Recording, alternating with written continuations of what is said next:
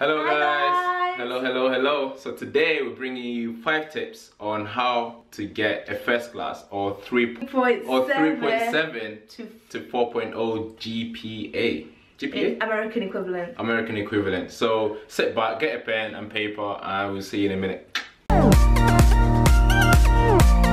It's Tunde Konge. And we studied computing and information systems, in which we both actually graduate with a first class honours degree, and we thought we could actually share some tips that we had whilst we were at university. So yeah, as Tunde said, one thing that I just wanted to discuss before we started is I remember before I went to university and stuff, and I was looking at my GCSE results and my college results, and I thought, oh, you know, some things it's just what your brain can do, and if you're not born intelligent, then maybe you can only get a certain grade. But I think sometimes it is also about hard work. It's not, you don't have to be born some people are naturally intelligent, yes, we'll admit that, but also I think hard work and having the right sort of techniques and stuff, I think helps to actually make sure you attain that first class. So just to put it out there so you don't feel like a downer thinking, oh no, my GCSE results were this or my A-level results were this. And at the end of the day, you've got into uni, so you can definitely do it. So just put the work in. Tip number 5. Find what works for you. So for me personally, I'm like a night owl, so I work better at night. So I figured that out and I thought, okay, study at night. So obviously turn up to your lectures and then just study at night. So, you know, if you find it better to study in the morning, do it in the morning. Just find what works for you, because I think if you finding what works for you makes you get the most out of yourself. So basically, I studied at night a lot of the times, and I'll drink so much coffee just to keep myself awake as well. So just do whatever it is that works, I suppose, in that sense. But in terms of finding what works for you, like, you might enjoy going out, because obviously part of uni people go out a lot and whatnot. So it's just making sure that even if you're going out, you've got a really active social life, and you're part of so many societies, maybe you're president or whatever in different societies. It's just making sure that despite all of that commitment, all of these social activities, you remember what it is that you came to uni for. And in that way you can find what works for you. You get some people as well. I remember a few people at uni, you'd think they never study, but then not knowing that by 1 PM they've already read for 7 hours straight in the morning because they didn't have any lectures or whatever. Then I turned up at 1 PM thinking, oh no, it's fine, but no, you've got to figure it out and don't compare how other people study, I think, really. So tip number 4 is referencing. So I think especially for dissertation projects and stuff, in your final year or whatever year you are referencing, I think a really helpful tip is as you go along, so every book, such journal and everything that you come across, it's just write it down, make a note of it, type it up on your laptop, on a Word document or something. Just make a note of every single book and journal or whatever piece of source that don't leave it to last minute. Yeah, don't leave it to last minute. Try not to leave it to last minute. Yeah, we had the Harvard referencing that we had to do. So I didn't personally put it into the Harvard referencing as soon as possible. All I did was make a long list of every single book and journal. Even if I only took one line from it, every single thing that I came across, I made a full list of it. So, write down the book or the journal and the author, and also why you got it, so that you can come back to it later, and then set some time aside. You could, if you preferred, you could do it as you go along, great, but then just make sure you've got the list and then you can come back. So I remember I spent 2-3 days for my dissertation just going back on what I wrote down and just trying to now properly put it into the Harvard referencing. Whereas if I didn't write it down, that would have been a nightmare trying to remember everything that I came across. So it's just kind of helpful. That was the part I hated the most, referencing. It's just not fun at all. So if you can save yourself time in the end by actually, writing them down, put it somewhere that you're going to reuse it later on, or just put it along with what you're writing anyway. So it really helps that way. Yeah, definitely. So yeah. And then tip number 3. Pressure your lectures. Now pressure your lectures. Now this might sound a bit wrong, pressuring them as a little kid, but you have to realize that they're actually your resources.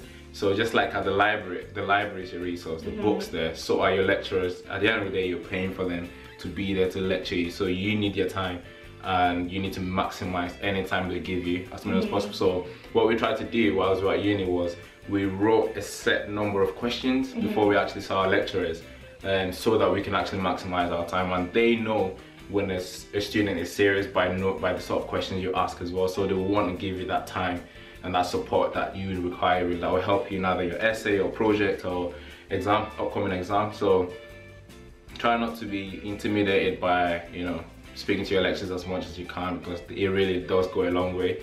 And we've actually got a funny story where Konge and I sat in front of our lecturer's office, wasn't it? Yeah. I think he had a meeting, and he saw us. You can tell the story actually. I think she says it better. Yeah, so basically there's this bit that we just didn't understand. We spoke through it, we both talked about it, we just didn't get it. So we're like, okay, let's go see our lecturer. So basically he was like, oh, I'm busy and stuff, and our exam was literally in 2 days from that day. And I was thinking, I don't want to go into exam without knowing this part, because what if there's a huge question on this particular stuff? So we literally sat outside his office for like all morning. He came out, he saw us, and he was like, oh guys, I'm busy, I've got meetings all day and stuff.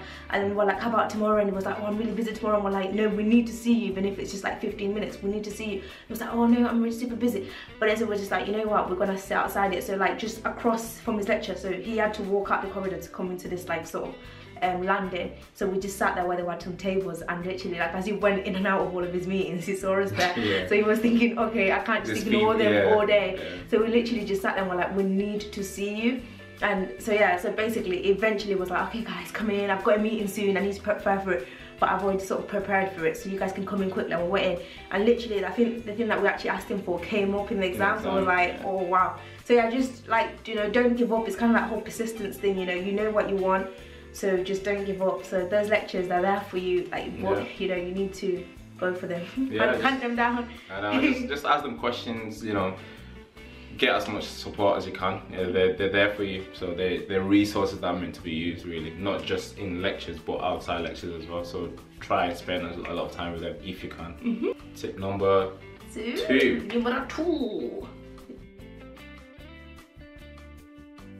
Past papers. Now this past papers is probably arguably one of the most important things in uni, or if you want to pass anything really. I mean, past papers give you an indication of what is to come as well, and if you can look at the trend.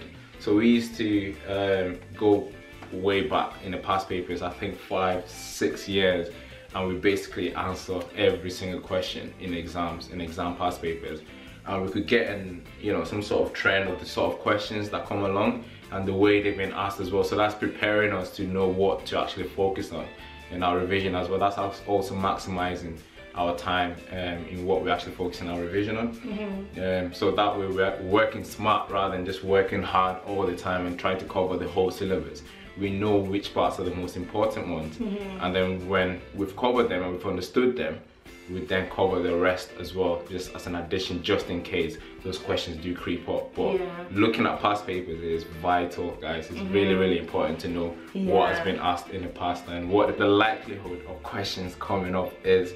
And speaking to the lecturer as well. So with the scenario we gave earlier on by us sitting outside the lecturer's office, we actually had past papers in our hands, so we've already answered some of them, and we're actually confused with some of the questions and some of the answers, so we weren't sure. So thankfully we were able to actually get an answer and understand it a lot more, because 2 days later that question crept up again. So if you had ignored it, or if you didn't even go through the past paper, we'll have had no clue what to expect. Yeah, that's it. I think because you think about it, like a textbook is like this thick, and sometimes it's even that thick, You get like really huge textbooks, so it's kind of like in entire all these reading, because you normally get reading lists for each module. So out of all this reading list and out of all your lecture notes and lecture slides, there's so much content, and for you to actually know what you need for your exam, it's worth going through the exam papers, because out of all of that you read, because sometimes you could read a whole page, but then you know that whole page, but the way they'll ask that question, you won't even know that they're referring to that page. But if you go through past papers and stuff, you'll be like, oh yeah, this is how it links,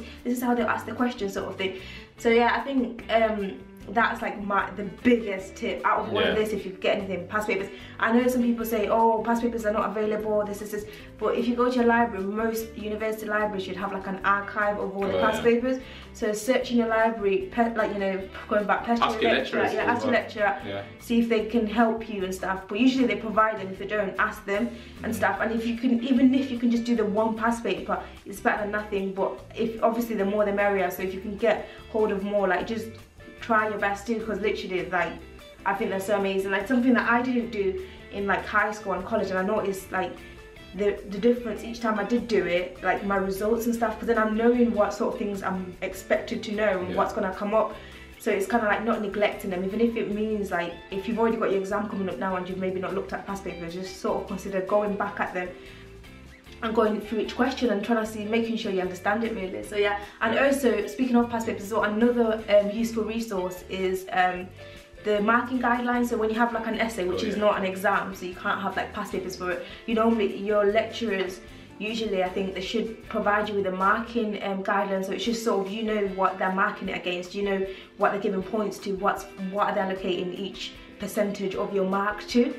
So if you could just sort of try go through that, understand that as best as you can, and make sure you cover it. So sometimes it will tell you, like in a dissertation, it says to you, you know, referencing is 25% or something like that of the mark. So you know you need to make sure you focus on that or whatever it is. But just look at the mark scheme and try fit your essay alongside that mark scheme. And, you know, almost like you're ticking it off, like yes, I'm gonna get that mark, I'm gonna get that mark, kind of thing, because you know what they're looking for. Yeah. So that leaves us to tip number 1. The last one, well, what we consider to be number 1 in this tips, and that is set your goal at university to graduate with a first class. Basically, you can, I think one can only achieve what they set as a goal. So it's important to set your goals and your standards really high, so that the worst case scenario, you just get the second part, which in the United Kingdom is actually 2-1. Yeah. So if you set your goal as a first class, and then the worst case scenario is probably you getting a 2-1, chances are. So you can't really go wrong by setting yourself a first class, because that way you're setting yourself up for a really high score, really. And going back to the marking scheme as well, you can see what grade, I mean, what sort of answers or what sort of things you need to provide to get a first class. So try and look at that, and then you just basically try to provide what it is that actually what you need to get a first class. Because you can see, okay, first class 2-1, 2-2, and then they require different things basically. So try to answer everything, or try to provide everything that is required of a first class mark basically. If you miss out a few things, then at least you know that the worst case scenario is you get 2-1. Whereas if you set your target to be 2-1 or to get 2-1, chances are you could miss out on a 2-1 by 2%, sorry, and get a 2-2. So, but if you miss out on the 2% from a first class, you get a 2-1, which is still good, guys. So I think the quote was something like, set your goals high, because even if you fall, you've at least fall there somewhere, something like that. Higher than you would have. Yeah, higher than it. And also in terms of setting goals as well, like usually in uni you notice like first class is sort of like between 70% and obviously up to 100%. So I mean, I know it can sound a bit like, oh, but if you can set yourself to say, okay, for every essay, for every exam, I want to get between 80 and 100, then at least, you know, if you don't, then you end up in the 70s, and even then you're still on the first, or you know, your high 2-1s, and then eventually maybe some modules will balance out, because it's not, obviously it's kind of like that thing, some modules are harder than the others, so some of them you might get like a 2-1, some of them you might get really high first, but then it will balance itself out. So, but as long as you say it high, I remember like in uni, I was like, so like, my goal was crazy. Like I had this board in my room, and it said, you know, too much sleep is for the lazy, and I'd look at it and I'd be like, first class, and I had it like, you know, exclamation marks was great. If I can find a picture of it, I'll insert it. But it was like a now I think, when I look back, I was like, why was I so like, what's the word, dramatic almost with myself? But literally I'd look at it and I'd be like, no, don't have a line, study. But usually this was just to sort of remember that this is my goal when I get that first class and stuff, and if I aim, you know, for that first class, and my marks will be a bit high, and then eventually will even out. Yeah, I mean, I used to visualize myself getting a first class honours degree. So the certificate, I didn't even know what it looked like, guys. I didn't even know what it looked like. But I used to, in final year, I used to picture myself being handed that certificate in my graduation ceremony, knowing and believing that I'll graduate with a first class. So it also comes up with a mindset as well, and believing that you will achieve what it is that you set yourself to.